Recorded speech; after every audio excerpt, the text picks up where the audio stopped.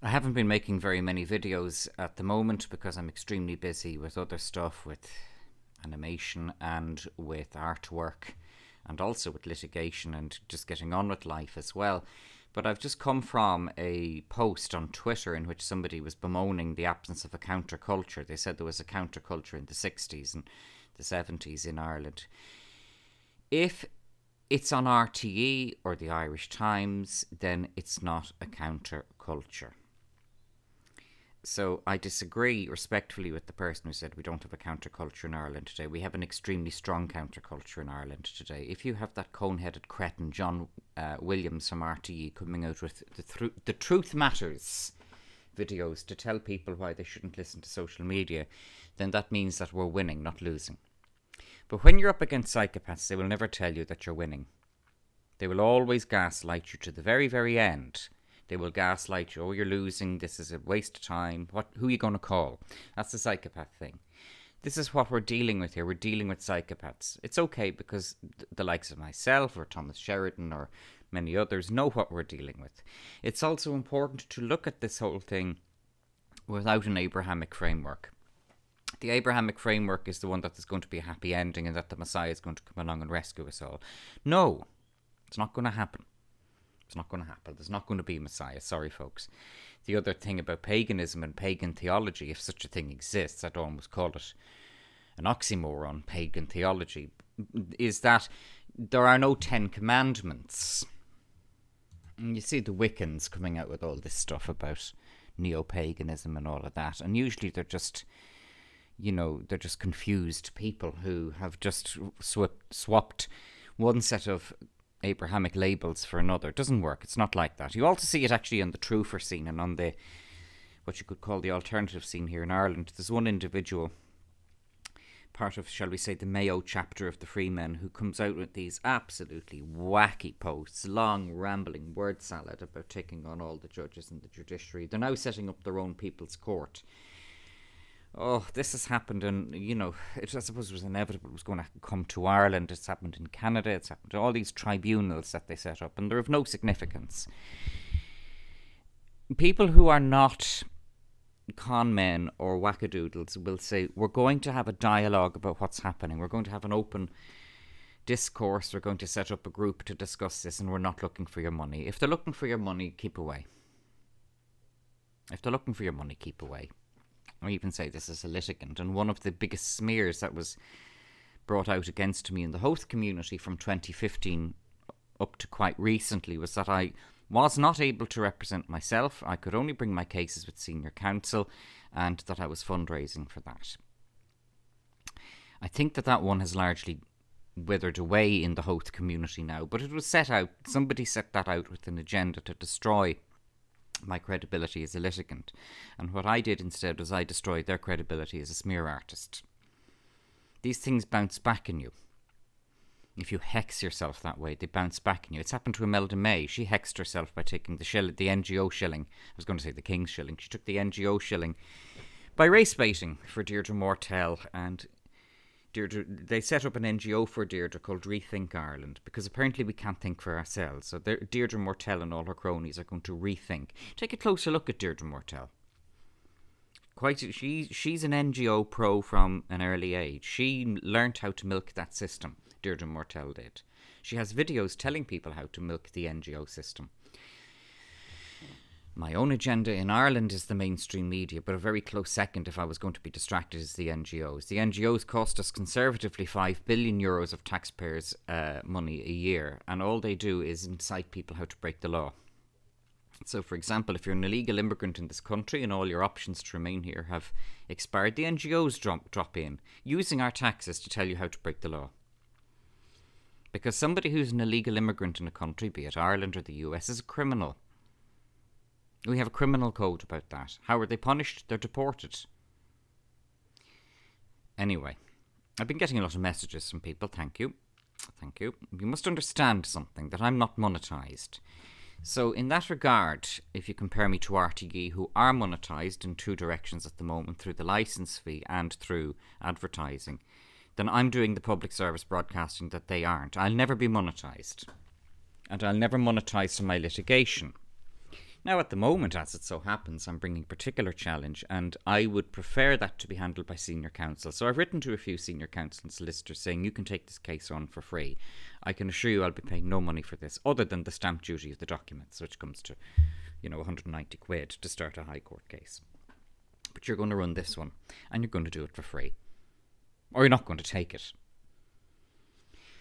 And I only set that out last week. It's still in the early stages.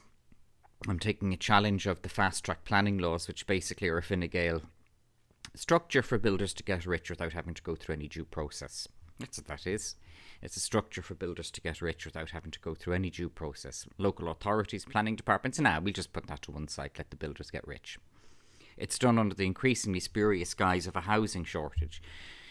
Dublin and Ireland has a shortage of affordable housing for a reason: deliberate government policy. That's the reason. It is deliberate government policy to prevent people from getting on the property ladder and having a secure home over their head. That is deliberate government policy. The notion then of allowing builders to get rich by just railroading planning authorities and precedent and all this kind of thing, that's just another Fine Gael thing. Fine Gael is Ireland's equivalent to the Democrats. And a gaslight that's happening, and it has been, we're actually seeing it also mirroring in America at the moment, where, mainstream Republicans are falling in with the Democrats. They'll pay for that the way Micheál Martin and Fianna Fáil will pay for getting into bed with Fine Gael. There's a very big difference, at least historically, between Fianna Fáil and Fine Gael. A very, very, very big difference between Fianna Fáil and Fine Gael. Fine Gael created the Irish Free State, which was a British Dominion. Fianna Fáil created the Constitution of the Republic of Ireland. Very big difference. It was Fianna Fáil who created the Republic, and they did it through the Constitution. De Valera did that.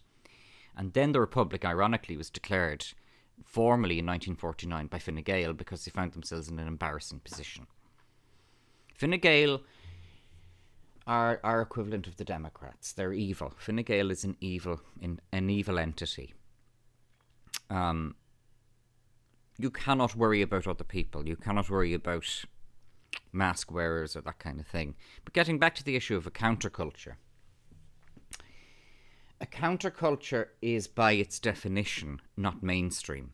So we have a counterculture out here through numerous things. One of them is memes, because memes are very, very powerful. Another one is Twitter. Why do you think they closed down Trump? Didn't do that for fun. Memes and Twitter and YouTube videos, that kind of thing. But you're part of the counterculture if you're not wearing a mask when you go out to buy a pint of milk. That's all. If you do nothing else, you're part of the counterculture. You're doing enough. The mask thing has been minimised by the mainstream media in the same way that they have minimised the very fundamental distinction between Fianna Fáil and Fine Gael. Those Fianna Fáilers who've got in with Fine Gael are going to end up like those Republicans who've got in with the Democrats and who sided against Trump. The long-term trajectory is bleak for them. Imelda May sold out by doing a race-baiting promotion in which Deirdre Mortell wasted €500,000 of taxpayers' money. Everything with these people is taxpayers' money. If the taxpayers' money dried up, see how charitable they'd be. They wouldn't cross the street. They'd cross the street before helping somebody in trouble. The likes of Deirdre Mortell or all those NGO ones.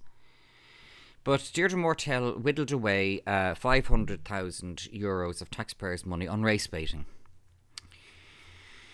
And the race baiting was signs around the cities of Ireland. You don't get to be racist and Irish. And Imelda May promoted it and has paid a big price for that ever since. Has paid a big price for that ever since. Hats off to Thomas Sheridan. He promoted that she would. Predicted that she would. Nice one, Thomas. Thomas was ahead of us all with that one. I mean, I didn't like what I saw with it, but I didn't think it would backfire as badly as it has on Imelda May. You know, this prissy wannabe Dublin 4 girl lecturing us all about how bold and evil we are. I did a video about Imelda May, and YouTube took it down after about 5 days because RTE complained. RTE complained ostensibly on the grounds of copyright. Yeah, okay. They complained that they just didn't want that up because it was just a little bit too close to the bone for them. I should put it on, I haven't got a BitChute, but I should put it on BitChute. I should put it on BitChute. But a counterculture, by its definition, is eclectic and it's anarchic. If it wasn't eclectic and anarchic, it wouldn't be a counterculture. So the idea that, I mean, people are saying, well, we don't have a counterculture here. No, we don't see it reflected in the Irish Times or RTE. They are the litmus test. If you're on RTE, you're establishment. I've been on RTE. I was interviewed by Joe Duffy. You know, but that doesn't mean... does that make me establishment that I was interviewed by Joe Duffy? Possibly in the context in which I was interviewed. I don't know. I had sued McDonald's and lost. I appealed it to the High Court and lost again. Does that make me counterculture? Well, it's interesting to see what RTE don't say about me, or the stuff that I put up on Twitter and on Facebook and on YouTube when I'm not doing 60 days in Facebook jail. I don't believe in anything more than two genders. There, I've said it. For a while I was reluctant to say it, but I don't believe in anything more than two genders, and gender is determined at conception. I believe that there are people who have very serious confusion in relation to their gender identity. I don't believe anybody should have violence incited against them or hatred incited against them, but it doesn't mean I'm going to agree. Sorry, guys, I will exercise my right not just to disagree, but to say I disagree and to say the terms on which I disagree. Many of the people who are promoting the transgender agenda are also the ones who are now saying trust the science in relation to wearing a mask. Well, all the science is against the transgender agenda. You know, the science is that your gender is determined at conception, not at birth, at conception. And one of the things that the science actually upholds is that if there's a plane crash and everybody is cremated, incinerated in a plane crash, they try and identify the victims.